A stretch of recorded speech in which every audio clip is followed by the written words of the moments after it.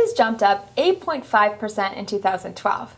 In 2013, they increased an additional 9%. This was largely driven by the low inventory in the low and middle ranges of the market. This year, we expect smaller appreciation, perhaps 4 to 6%.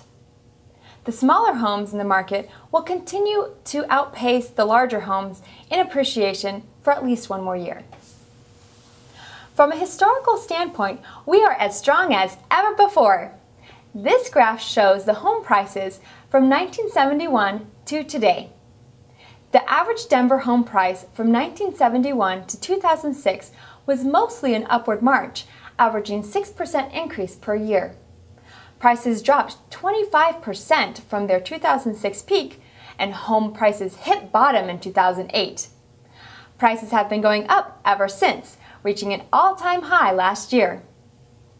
There are very few homeowners underwater. With negative equity as less of a problem, more homes may come on the market. Recently, mortgage rates have increased slightly, but they're still very low by historical standards.